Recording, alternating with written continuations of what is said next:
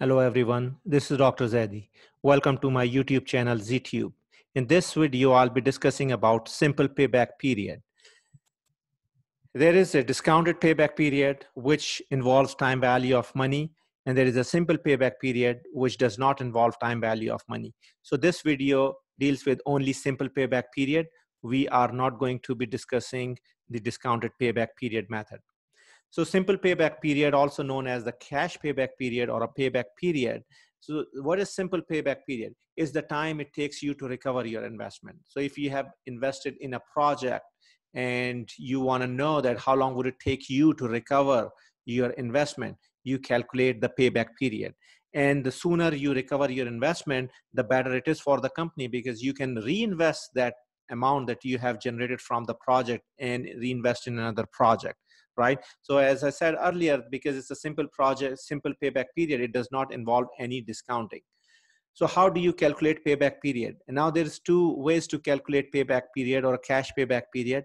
One is the simple way. If you have the same amount of payments or same amount of cash receipts, so cash inflow or outflow, then you can use a formula to calculate the payback period. So if you have annuity, you can divide investment by the annuity and you will get the payback period.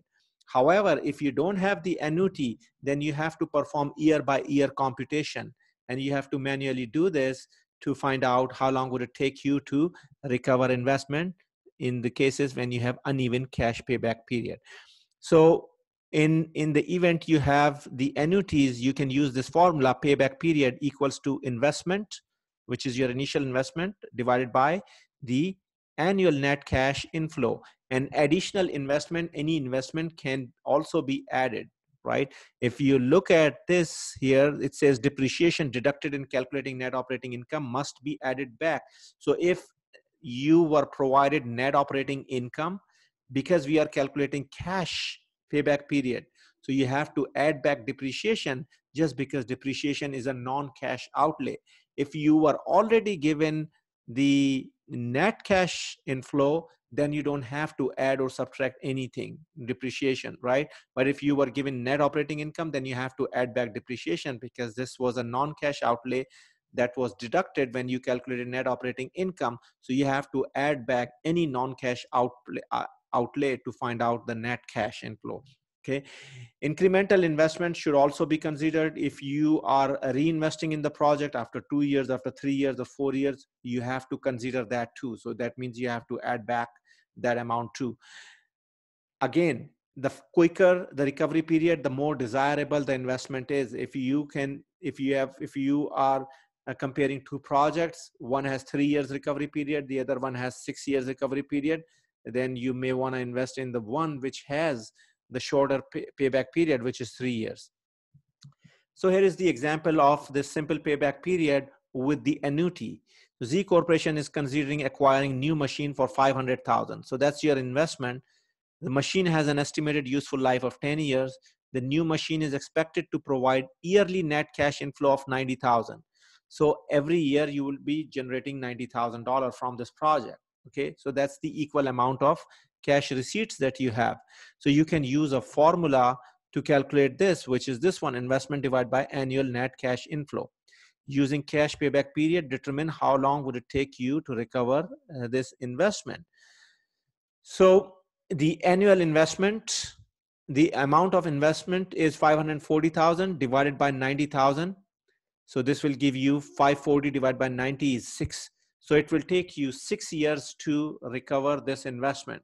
Okay, so that's the example of the payback period. Again, if you have multiple projects to invest in, the faster you are going to receive your investment back, the more desirable the project is, because you can reinvest in another project. Okay. Now, what happens when you have uneven cash flows? In this example, Z Corporation is considering acquiring machine for 500,000. The machine has an estimated useful life of 6 years. The new machine is expected to provide the following yearly net cash inflows.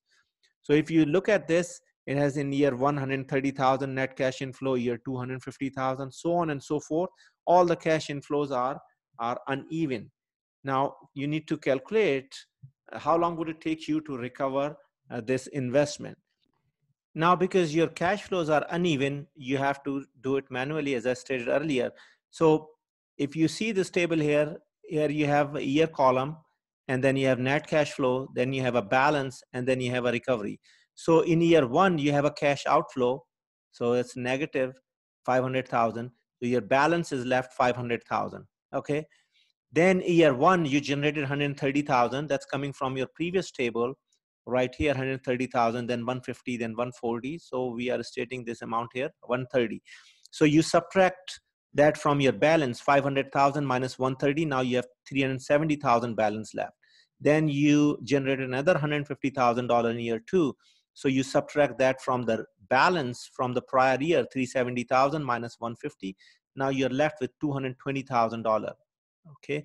Then you generated 140,000. So 220,000, the balance from the prior year minus 140, what you have generated this year, will give you $80,000. So now at the end of year three, you have $80,000 balance. Then you have 160,000 that you are receiving. That means all of this amount, 80,000 balance, will be paid off in year three plus 3 years and some months, because it's $160,000 is a way more than the $80,000 that you are recovering. So how long would it take you? 3 years and some months. So how do you find out how many months would it take you? You divide the remaining balance 80,000 by the amount that you are generating in the upcoming year, 160,000. So 80,000 over 160,000 is 0.5, which is zero point 0.5 years. And 0.5 years is equal to, because we have 12 months in a year, so 0.5 times 12 is 6 months. So which means 5 years and 6 months. So you can say that the recovery period is 3.5 years, which is 0.5 plus 3, or you can say 3 years and 6 months. So that happens when you have uneven cash flows. There is some criticism and usefulness of using the simple payback period. The criticism is that it's not a true measure of the profitability of an investment. So if you can see from here, from our previous example, it ignores everything that we have accumulated post the recovery of the investment. The project was going for 6 years. We were recovering 145,000 in year 6 and 135,000 in year 5. However, if you look at the calculation here, at 3.5 years we stopped, because that's what we were interested in, to find out that how long would it take you to recover the investment. 3.5 years. So it ignores all the cash flows after the payback period. So it is not a measure of a profitability of an investment. It just tells you that how long would it take you to recover the investment. It also ignores time value of money when you are using the simple payback period. If you're using discounted, then that's a different story. For simple payback period, that's a criticism. Also, the shorter period does not always mean the project is more desirable. So in previous example we have is that the project is recovering the investment in 3.5 years, right? It may last 4 years, it may last 5 years or 6 years. That doesn't mean it's more desirable, because a project which has a little bit longer payback period. For example, project B has a payback period of 4 years, may last 8 years, and gives you a more profitability than this project. So then which project is more desirable? Now, because it ignores all the cash flow occurs after the payback period, it's hard to determine. So that's the disadvantage of using a payback period. However, it's useful when you want to identify that which projects fall in your ballpark range. So both for screening decisions and for preference decision, you can use payback period. If you want to screen out the project that cannot recover your investment within 5 years, then you can screen out all the projects that are giving your investment back in 6 years, 7 years, 8 years, and only consider those projects to be viable that are giving your investment back within 5 years. So you can use it as a screening decision. Then you can also use that as a ranking tool if you want to decide that which project you want to invest. And if you decide to invest in a project that gives you the faster recovery, if some project give you 2 years recovery compared to 2.5 years or 3 years, then that would be your preference, right? So it can be used for your preference decision as well as the screening tool. It is also useful for the companies that are cash poor, because they are the one who need their cash back as soon as possible. If they're cash short, then they want their cash back. So for them, cash payback period is a good method to use. Also for industries where products are obsolete, such as perishable goods, or the technology companies where their products don't last as long, and then they want to recover their investment as soon as possible. So for them, it's good to use the payback period, so they know that they are recovering their investment faster. That completes the cash payback period. Thank you for watching my video. Please subscribe my channel for live updates.